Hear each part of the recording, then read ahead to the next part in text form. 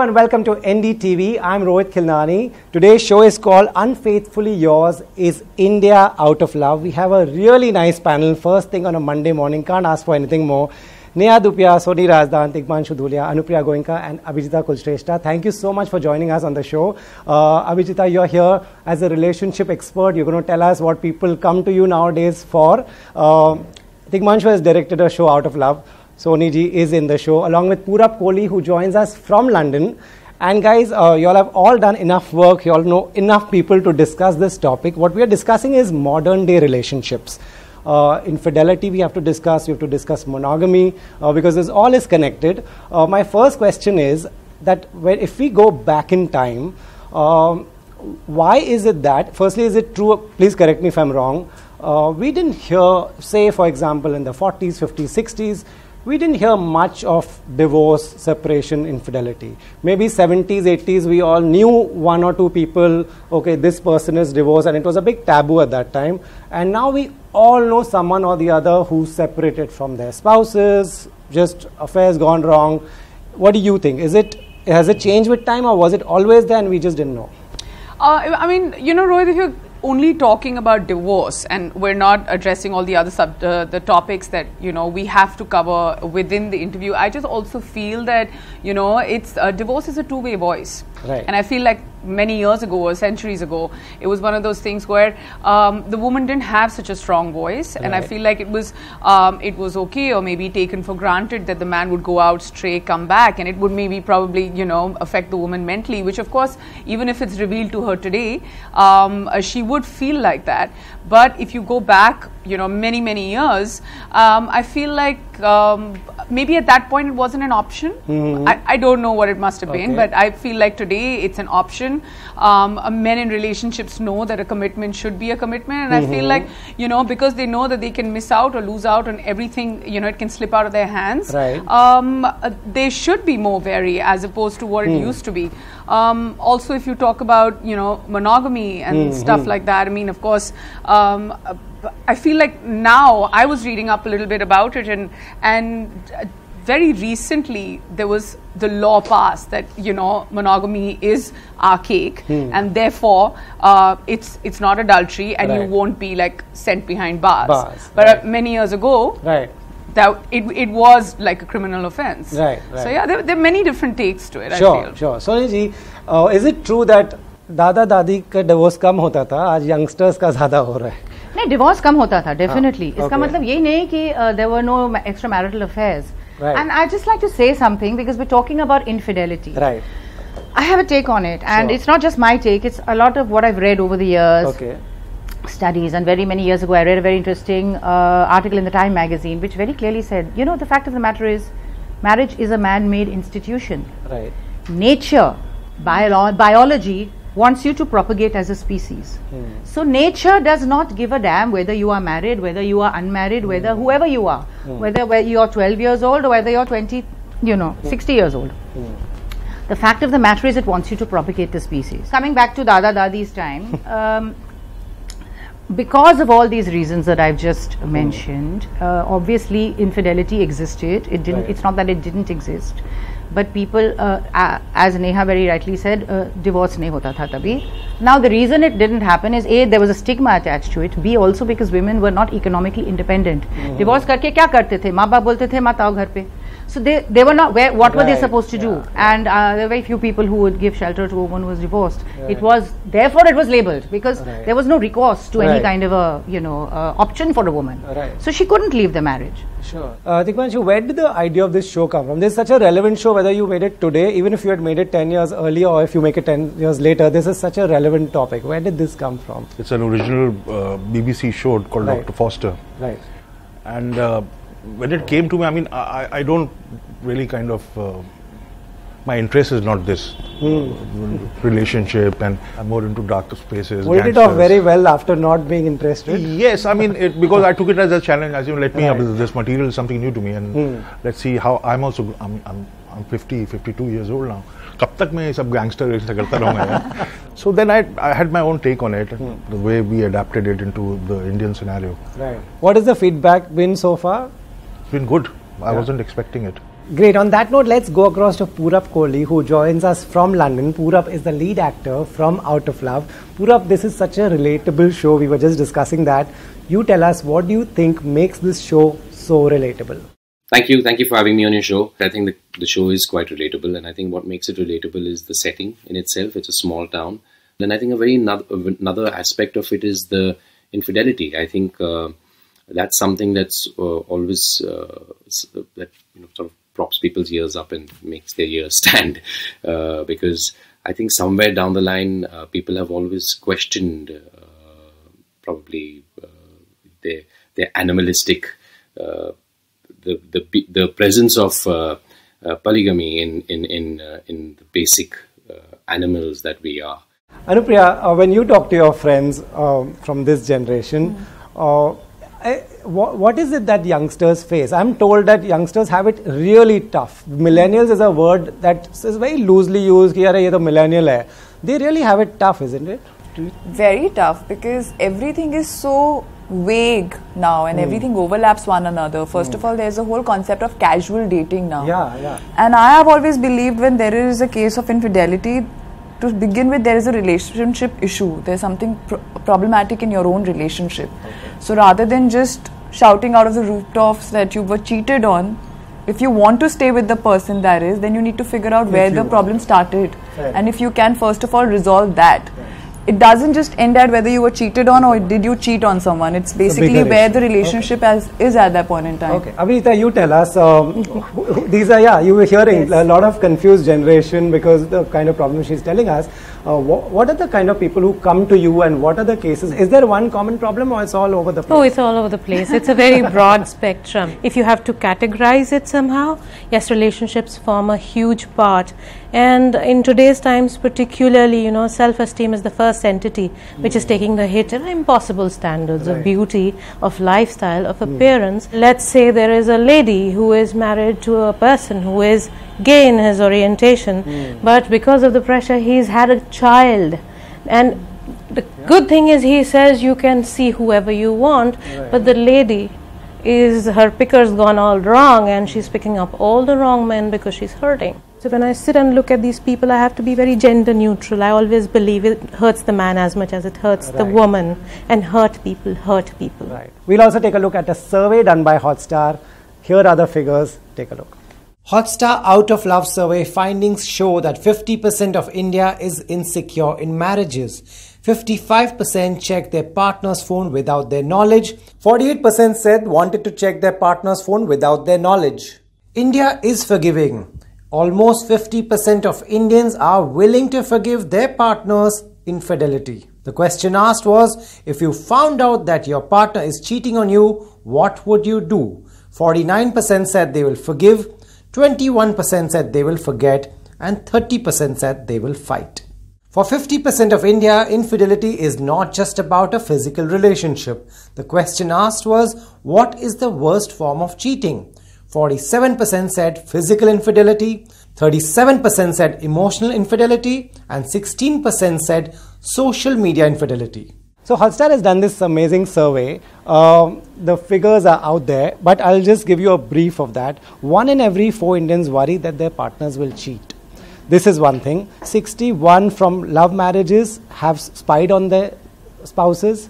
61%. Yeah. Okay. 59% women are more insecure as compared to the men. So, earlier also when you were answering and we were talking about how men are cheating, is this a man-woman thing, or in today's day and age, everybody is on the same page? It's about opportunity, and if you get a chance to cheat, you just go ahead and do it. You have to be very gender neutral about it. Like, it's not that if a married man is cheating, there's a huge, I don't know if you've done that survey, but maybe you should go back and do that survey, that a married man is cheating on his wife with a married woman. So it's not a man-woman thing. It was very interesting what you said, that maybe the person's unhappy and they're not looking within and they just feel like, maybe going and cheating on someone. It could be a thing of boredom, it could be lack of excitement, it could be any reason. Right. I've come across a lot of men who've been cheated on as well, and I feel bad for the women who've been cheated on, and you know, it's not a good place. It's low self-esteem. You start judging yourself. You feel like, you know, it's the end of the road for you, because there are times that a man goes and cheats or a woman goes and cheats, but the other one is still 100% in the relationship. Usne kya kiya hai yaar? In fact, Soni ji, I love talking to Bhatt Saab about this, and we have had a lot of chats about it. He, in fact, is the one who put this idea in my mind, and when we were discussing with a lot of people, that opportunity nahi mila hai, to usne kuch nahi kiya hai. Put this person inside a room with one gorgeous girl or a great guy, and then you see it will be completely different. Do you agree that's, you know, a lot of times there was a lack of opportunity, so they were just honest and this relationship was great. Now everybody has great options, so is that a thing? Why? My question to you is, why do you think everybody has great options? Why? What has changed that suddenly somebody, because you have Tinder and you have this because I have dating apps and I have WhatsApp and Instagram and all kinds of things. I would say so, but I think at the end of the day, it's still a personal choice. It's not about opportunities. You can put 1,000 fantastic hunks in front of me. I won't choose one of them, simply because at this point in my life, I'm not interested. Yeah. So I have to be at a point in my life, and I'm talking now as a woman, not as a man.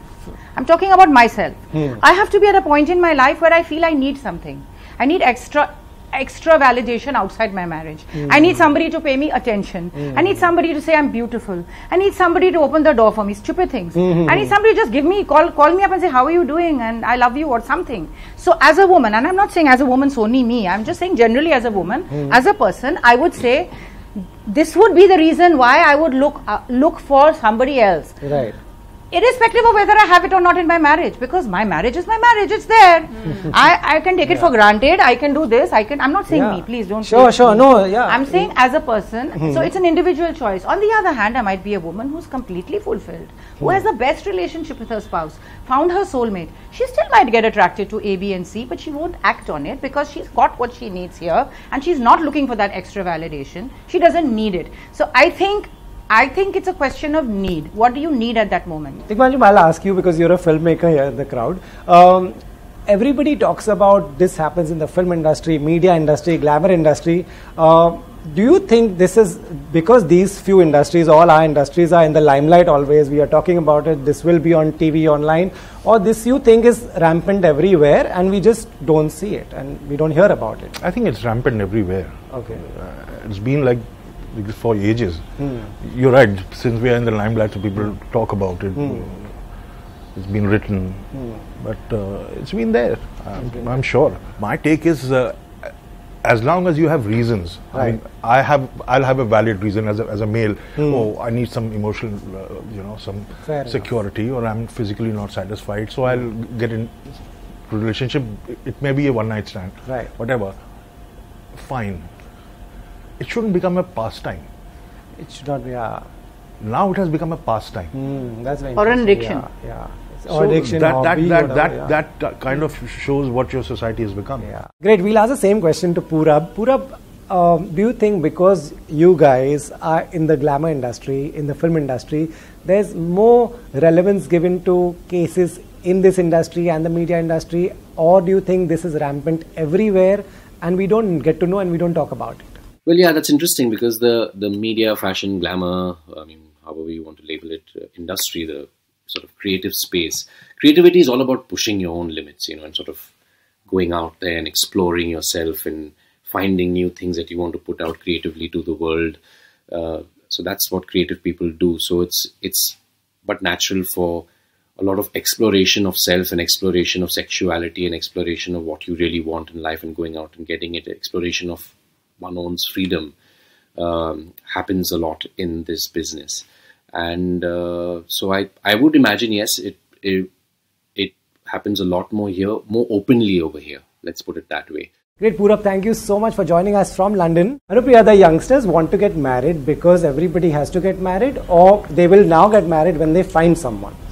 I think it's the latter. Okay. I hope it is. Overall, I feel people now want to settle down with the right partner after they are emotionally content, after they feel that they are at the right place in their life to really commit to a relationship and to take it forward. And of course, hopefully when they found somebody that they can, be with.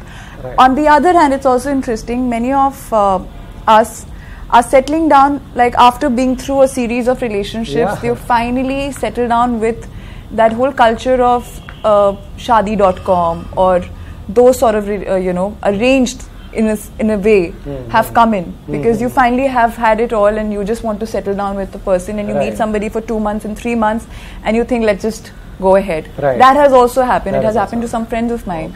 And how she said, I think that, you know, when you're emotionally exhausted, when you've been through your pain and turbulations, and you yourself have become more capable of giving into a relationship, of going through certain compromises in order to make the relationship work. And I'm not talking about compromises which are, you know, the typical leave your job ones and those, not those, but basically just as a person, as a human being, where two people, if they come together, they have to make certain compromises for one another in order to make it work. I think that's the case, that you just basically arrive at that point and then you're ready to be with anybody, like, and just make it work. Make it work. Fair enough. Tigmanshu, in fact, your audience is right here. You are someone who's seen Out of Love. Absolutely. Did it by default? Yeah, she's already seen it. What was your reaction when you watched it? Did it bring back all the cases that you go through? It was very beautiful. It was very beautiful in the sense that, you know, conventionally India is a society where most of the families suffer from this thing called codependency. Codependency is a sort of a mindset where if I need to know how I am, I will check in with my spouse when he wakes up in the morning. अच्छा आपको अच्छा लग रहा है तो मुझे अच्छा लग रहा है. कोई खुश नहीं है तो मैं भी खुश नहीं हूँ. तो the sense of self is not there. So when there was no sense of codependency in the setup that you made, the lady was very independent, the mother-in-law was so supportive. Whether it's men or women, a person has absolute prerogative to take emotional, financial, physical responsibility for oneself if you have to be in a good relationship. I will get attracted to a person who seems confident and self-sufficient, not someone who's needy all the time. How much of you can you go on supplying? Neha, you know, recently Asha Parekh ji said that she promoted singlehood big time. On the other side, I saw Emma Watson is promoting singlehood big time. Now, these are two women separated by decades, but clearly the thought is the same. How do you see this? They are both promoting and saying, be single, it's totally cool. I mean, I would totally agree with them till like 1.5 years ago, but then I went ahead and I bit the bullet. If you are living your life instead of here and here, and if my life was this, I got married, my life's been this. So, you know, it's not been like, it's been like chatka mila and then shadi ho gayi, and then literally the minute we got married, we just looked at each other after everyone left and we were like, now what? And we're just like, yeah, we were just like, ab kya kare? It's all the same. And the only promise you make is that as long as it's this, and it's a bad word to use, and I don't mean to use it in the form of marriage or anything, but I feel like it should be casual, it like should be, no fuss. It's not a big deal the way we make it out. Like I personally feel that if you're talking about singlehood and stuff, I've given that a shot. And now I'm married. I'm still in that phase where I feel like this is also great, and I love and respect and look up to all these women who still want to propagate it. But having said that, there could be a possibility that, you know, that someone like an Emma Watson would just suddenly throw a curveball at all of us and be like, okay, now I found someone. You don't hold back, right? So yeah, it's okay. You know, you have spent time with different generations also. Now you have two lovely kids also in your house. Do you see a difference in what they discuss? Because like these two women are discussing the same thing, poles apart, countries different, culture different, सब कुछ अलग है, but thought दोनों का एकदम same है. Do you That's just two women, right? I know plenty of women who don't feel like that at all. They want to get married and they want to have the partner in their lives. So as I said, I think it's just a completely personal choice. Like Neha said, are we making marriage in India because there's so much tamasha about it? Are we still making it a big deal and it should go down slightly so that the pressure on youngsters is slightly less? I think so, because I think the pressure, just because I know that some people don't want to get married, youngsters don't want to get married simply because they feel they can have the same thing as a marriage without getting married. They don't need to do that because the tamasha is so great and the pressure is so great, it puts a burden on the relationship, which I don't personally agree with. But yes, I think the tamasha in our country is too much. I think we are missing the point. The point is the two people who are getting married, that's the point. Now we've made it about the whole community or the whole world or the whole XYZ, and it's all about the Insta pictures. I think it's fine if that's what you want. As I said, I keep thinking it's just a personal thing. Right. But I think at the end of the day, marriage can be a beautiful relationship, and course, it's a journey. of course, It's not. It doesn't Should not begin be and looked end down with that signature that you do or those vows that you take. That's just at the start of the journey, and it ends. I mean, it just goes on, and I think the beauty about it, actually, for me, is the learning to live with another person. The learning to it's still learning to respect the other person, and it's got to be mutual respect, and it's a constant. Sometimes battle, constant shift, constant adjustment, constant understanding, constant. In a way, it really humbles you. And living for yourself is the easiest thing to do. It's not at all challenging. The challenge is here. Right, the challenge is here. Anupriya, final thoughts. Now that we discuss all this, when you go back and talk to your friends, I'm always coming to you for the younger crowd. I wonder why. You should go check my age. But tell me, when you discuss these things, is it, when you watch this show, it's a beautiful show, you should totally watch it. I already have. You have not told us. It. Yeah, you please, you're the director sitting right next to you. I'm sure they would love to hear some good words. No, I really loved it. I think the performances were great. Right. I did feel personally that it was a little leaning towards the woman, because they were siding with her emotions and her understanding of love and her journey more. But at the other side, what I liked also on hindsight is all the friends and everybody, the relatives around her, were not telling her कि जाओ जाके अब धरना बोल दो या फिर leave the person and अब इसने ऐसा कैसे किया. They were all kind of feeding in, saying that talk it out, work it out. Just because he's cheated doesn't mean it's the end of the road for you or the relationship for you. So nobody was really making a big deal about it. Good. On that note, you all have made a really nice show. I also finished watching it. It was a binge watch it completely. So all the best. If you guys haven't watched Out of Love, do watch it on Hotstar. Thank you. This was a lovely discussion. Just a lot of learnings, even just for all of us who are here. Thank you so much. Thank you. Thank you.